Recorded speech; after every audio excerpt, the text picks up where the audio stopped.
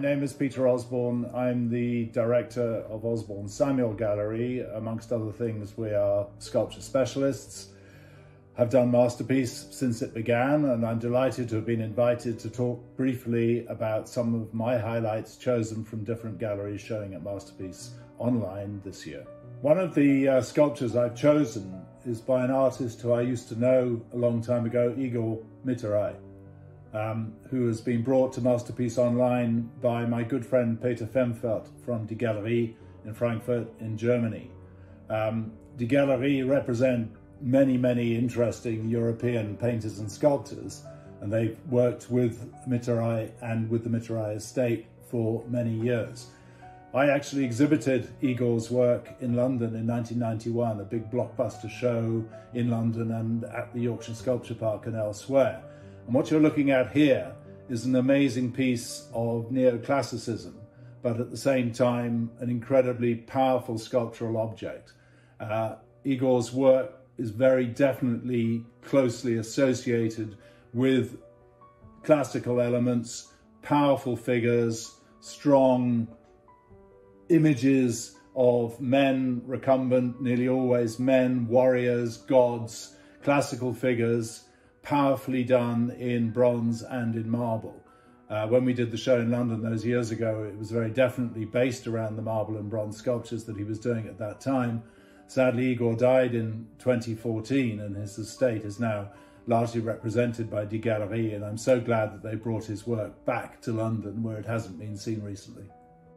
This Henry Moore is a classic mother and child figure, a later work from 1980, chosen from our extensive collection of work by Henry Moore, in whom we specialise. Indeed, we have an exhibition at the gallery later this year in October. I've chosen this sculpture because it is typical of Moore's later works.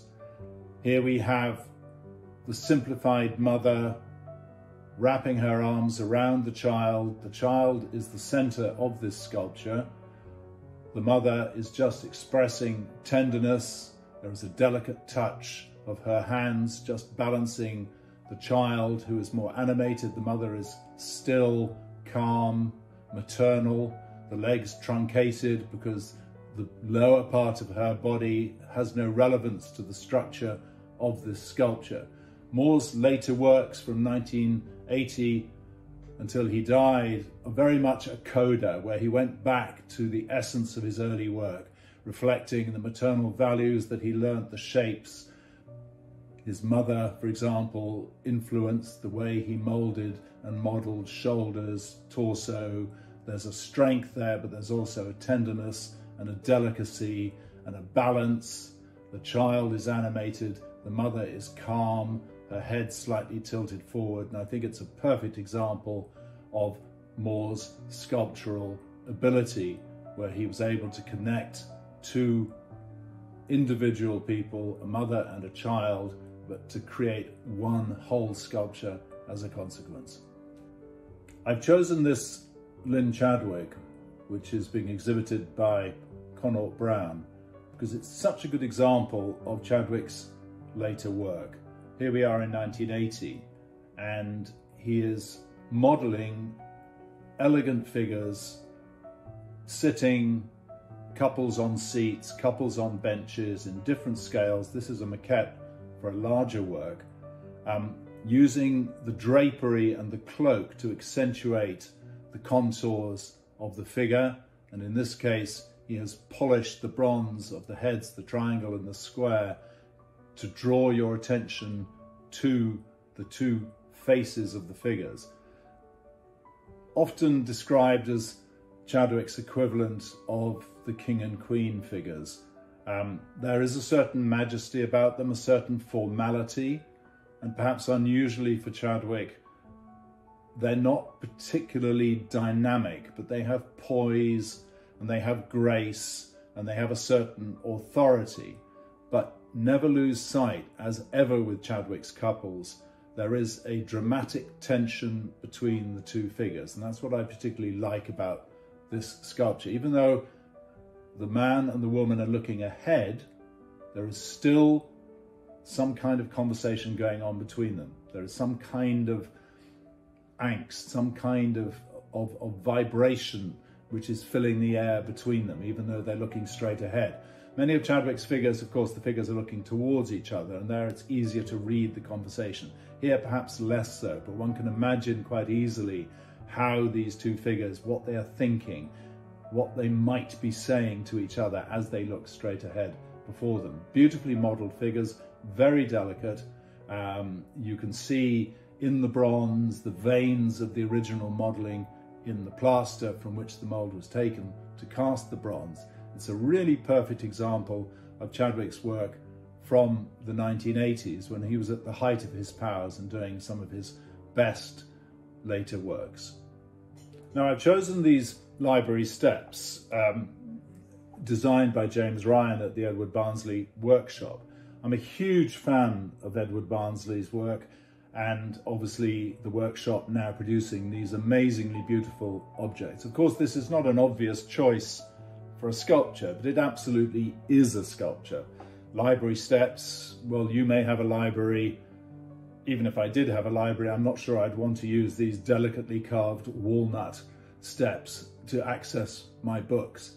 It's a beautiful sculpture in its own right, and I think Ryan's creations often are. I've been looking at them at Masterpiece for years and full of admiration for not just the craftsmanship and the exquisite use of natural woods like walnut, as is the case here, but just the way they become sculptures.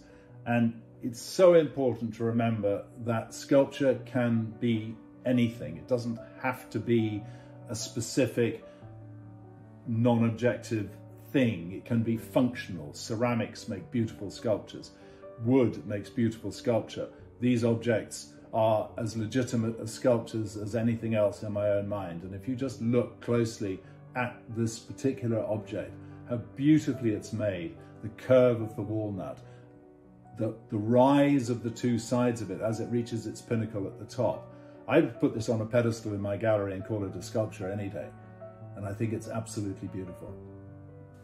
Now again, this is an unusual choice for a sculpture, but again, it is absolutely a sculpture. And Sundar and Tagore Gallery, who have brought this Chun to Masterpiece online, I think it's very difficult from a photograph to get the essence of what the artist is here trying to do. Chun is a Korean sculptor, born in 1944, spent a long time in America where he is extremely well known, less so in Europe, perhaps. And his working method is highly unusual. Here you're looking at his aggregation series, and the aggregation series relates back to old Korean textbooks. If you look closely, you can see that these are little blocks of polystyrene which have been wrapped with this Korean mulberry paper which was used to make the textbooks. These are then individually dyed. He uses natural dyes like tea, really, really interesting. And obviously there's a group of people who work with him at the studio, and then they assemble, they tie them with little string, and then they assemble these creations. This one looks quite two-dimensional, but it's not. Imagine the contours of the moon. It has declivities, it has edges to it, and some of the works are actually completely freestanding. I saw one in Venice which was suspended from the ceiling like a big beehive. And these works really do require attention. But if you're interested in Chun's work, always ask the gallery representing them to send you pictures from the side, because there you get the idea of how they're constructed. It's like a grid, a three-dimensional grid, and there's a subtlety to them, and they just become something completely different. But if you look closely, they are just assembled by tiny, tiny, tiny little blocks which have been dyed, wrapped, tied with string and wrapped, and then assembled by his team at the studio in Korea to make these amazing creations.